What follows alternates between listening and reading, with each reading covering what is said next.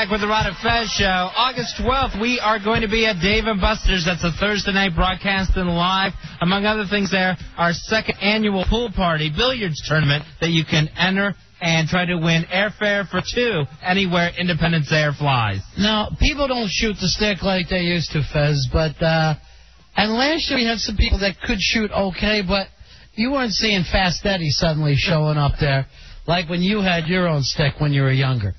All right, 866-277-4969 if you want to shoot some stick, or just write to us at ronandfez@AOL.com. Also, we're going to have Don the Hypnotist with us. It's going to be a lot of fun. Now, we asked Sid if he mentioned our name when he went in to see maybe if the cop would let him off. And Bobo wrote in that he didn't say our name, but he did mention that he knows Crazy Jen Watley. Her last name is not Watley. That's my last name. Well, that's her stage name. Well, she needs to quit using it because it's just wrong. You can't tell anybody what to take as a stage name. That's not up to you. I wish I had that power. You can't disown somebody's stage name. Here's Eric. Eric, you're on the Ron and Fez Show. How are you? Whoops, Roberta first. Roberta. Hey. Hey, how are you, darling? Hi, it's Roberta Zinger. Hi, honey. I just wanted to give him a little advice. Sure. I got caught in a bad situation a long time ago, and it never will happen again because it costs. You got to get a good lawyer, buddy. You got to get a good lawyer. Huh? Was it a solicitation situation? Well, yeah, it was DUI. Oh, okay. Yeah, are we still on that subject? Sure, we can be on that. Okay, I'm sorry. They put me on hold. No, you're allowed. You're doing fine. So you had a lot of problems from the DUI. Well, yeah, it was like a one celebration thing, you know, whatever. Right. But yeah, the problem is the judge never really worries about what is the story behind it. Oh, no. Well, you're very well dressed. Oh, yeah.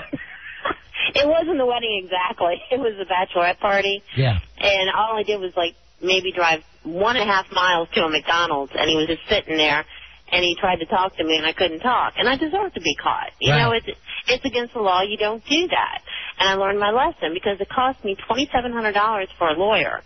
But the way he got me off, and I don't know if a lot of people know this, is... Oh, I know. Trust me, I know. No. That was in the other. That's another story. Okay.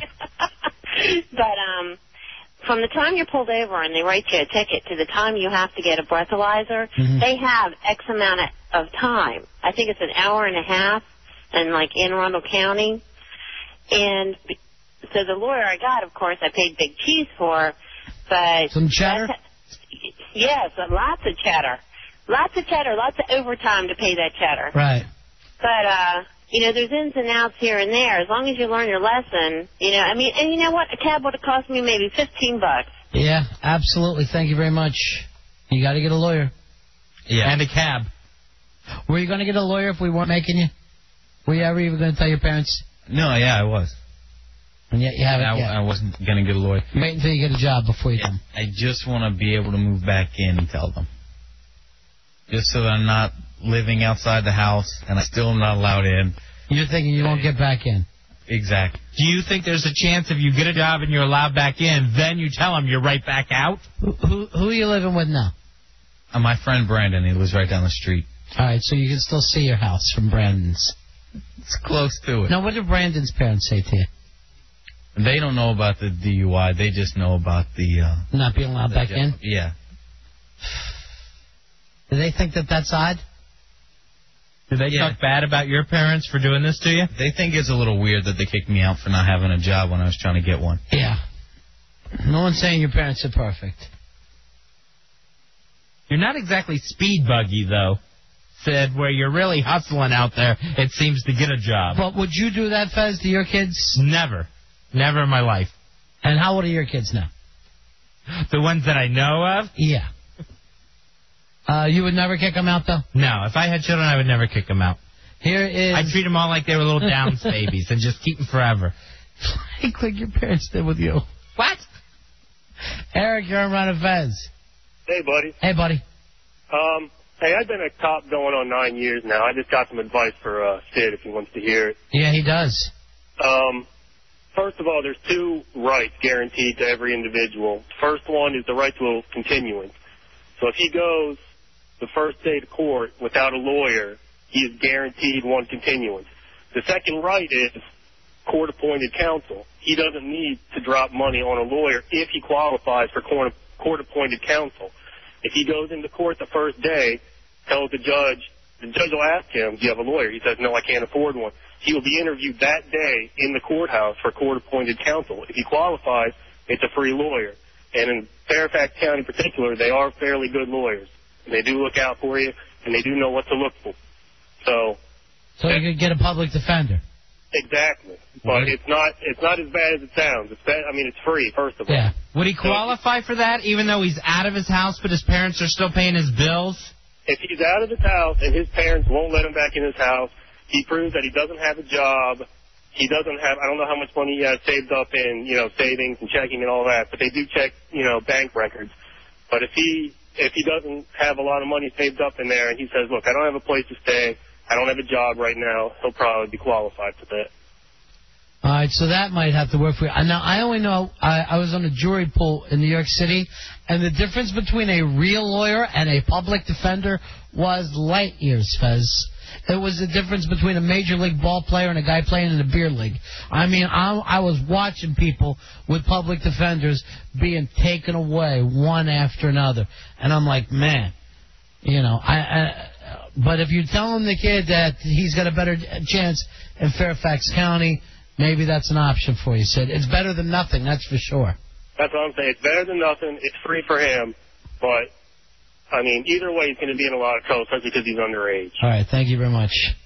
So none of the cops are giving you an easy walk on this one? No, they're all telling me I'm going to jail. That age thing really seems to be sticking with people. You know what I wish they would have done, Sid, would have been better for you, is instead of taking you to jail that night, just worked you over with some nightsticks.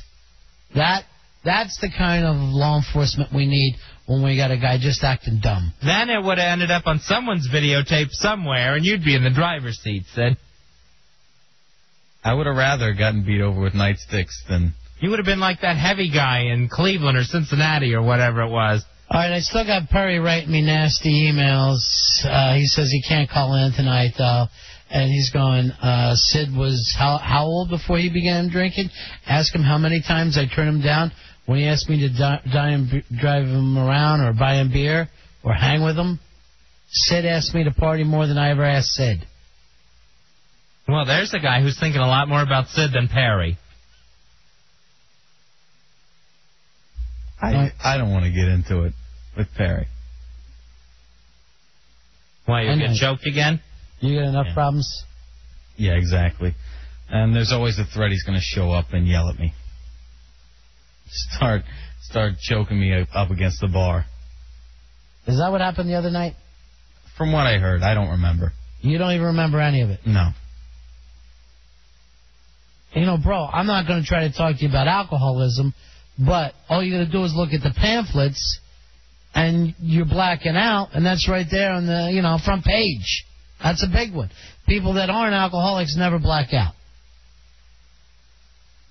Yeah, well, you seem to be checking a lot of them off. I do. I seem to fall in a lot of the alcoholism categories. That's a big one, and I am not going to sit around and try to tell you about it. But that's a big one, the blackout. Did you lose the job because of drinking? No. I lost the job because of showing up. It was actually because of being sick so much that I had to take so many days off. Yeah, but your sickness has all to do with your gut, right? Yeah, but it's not drinking-related issues with the stomach. Jeez. Here's Uncle Ryan. You're on Fez. How are you, sir? Hey, what's up, guys? What's up, Uncle Ryan? I just want to tell him seriously, and it goes on. I'm glad that cop called in, man. Don't believe the hype. Granted, I live in Montgomery County. I'm not sure what the laws are different. I heard Virginia might be a little bit more lethal, but I have yet to go on with a lawyer, and I've had 2 counts against me. Sid, is this your first account? Yeah, it is. All right, check this out. But he's also underage drinking. I understand that, but I think people, I think they'll even show a little bit more leniency. I know, but here's the difference. You're thinking, Ryan. You're just guessing. This is his life. If this does 30 days, he grew up a soft kid. He didn't grow up a tough kid. You've never been around that kind of stuff. No. They'll be passing you around for cigarettes in an overnight drunk tank. I'm surprised you didn't get raped as soft as you are. Actually, we do that to him on the Hideout, so. Just sick. And why would anyone assume leniency because of your age? You broke 2 laws, not 1.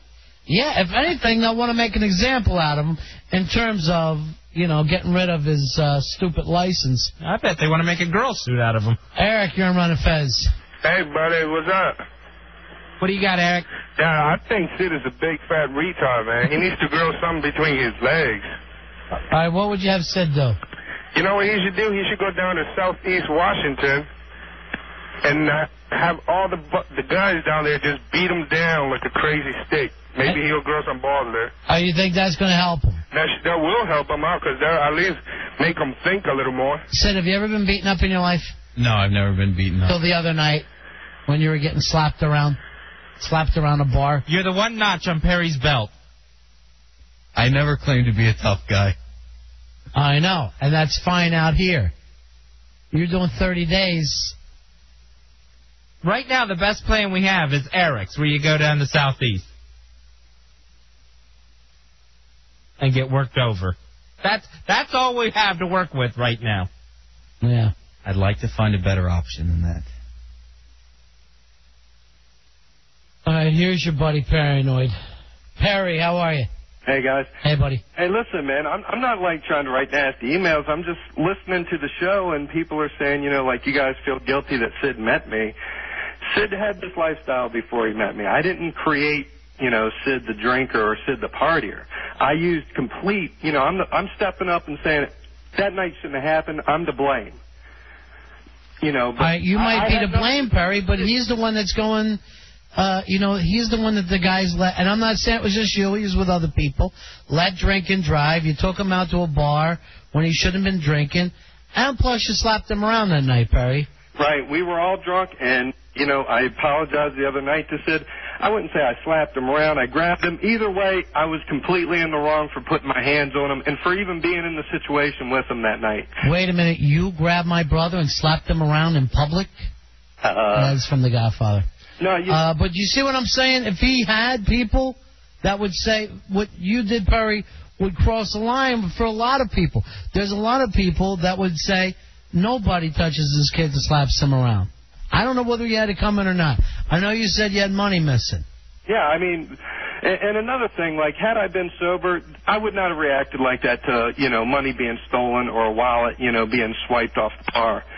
It was a bad night. Everybody makes mistakes. And to say, I'm only thinking about Perry, well, this is really bugging me out. I didn't want to see Sid kill himself, and had he done something stupid that night, I don't know how I'd be feeling about it. I'd be feeling, like I am now, terrible about the whole situation.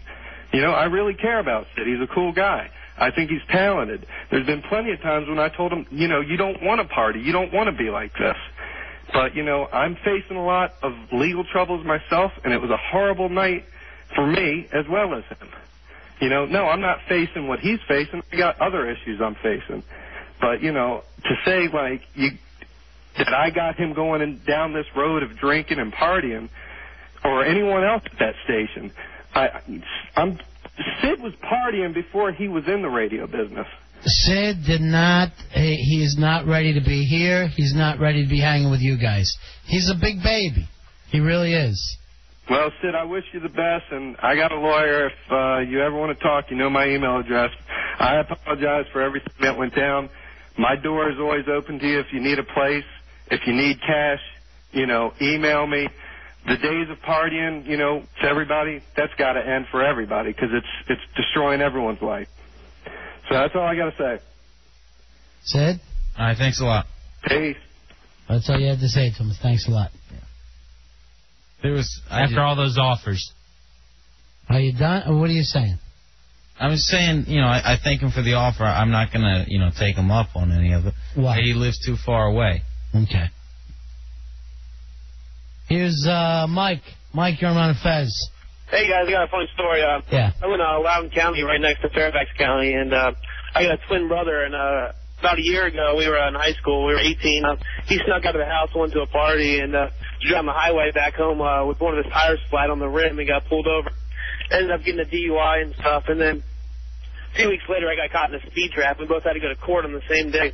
And the cop didn't end up showing up at all to his trial, so he got off without anything. Man, he go to traffic school and got suspended, like, ticket license thing, where if I got a ticket in the next, 6 months, it counts double.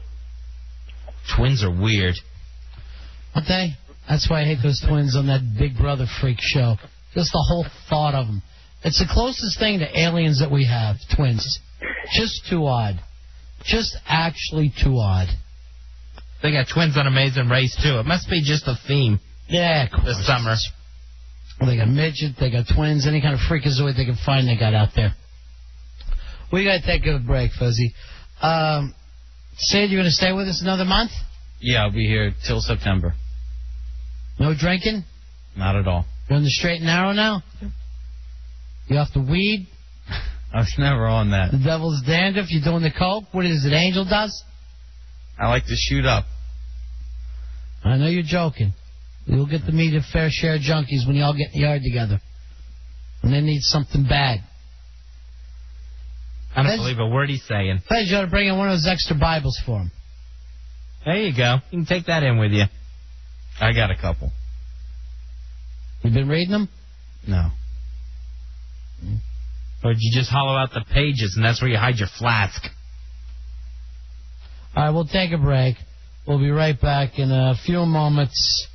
Fezzy, let's come back and talk about this Ricky Williams thing when we get back here. I know you follow the football. We'll figure out how bad is this going to hurt Miami Dolphins, if not just cripple their entire season. Just ruin their entire season. Back in just a few moments. It's the Ron and Fez Show.